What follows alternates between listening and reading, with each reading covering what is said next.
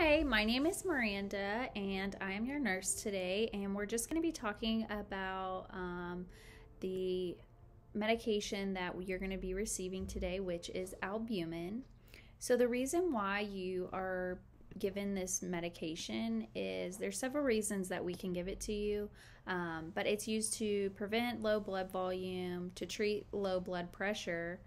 Replace albumin if you have low albumin levels in your blood test. It also helps with treating swelling in people. And also we give this medication to newborns if their bilirubin levels are high. There's other reasons that you can give it, but those are the main ones.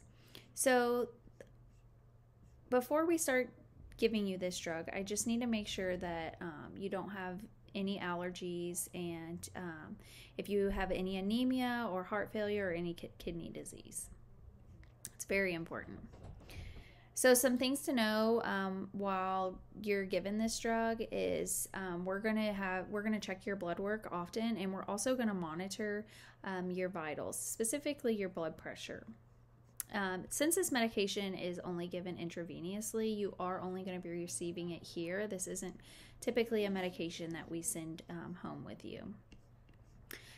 If you become pregnant or if you are breastfeeding, please let us know. That's something that the doctor would like to talk to you about. So some adverse effects that can happen with this drug. This drug is derived from donated blood products. So we are going to have you sign a consent form, and even though it's very rare, there can be some reactions and you can inherit some certain diseases, but that's very, very rare because we do multiple tests on donated blood. So if you have an allergic reaction, you may have a rash or hives like itching, blistered or peeling skin without a fever. That's something you definitely want to let us know about ahead of time, or as soon as you notice these symptoms.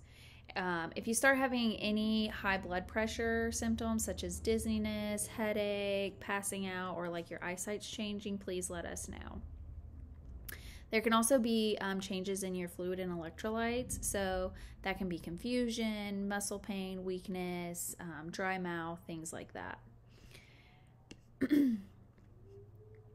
So there aren't many side effects of this drug, but please just keep those in mind. And if you do have those, please let us know, because that's when we definitely need to let the doctor know about what's going on.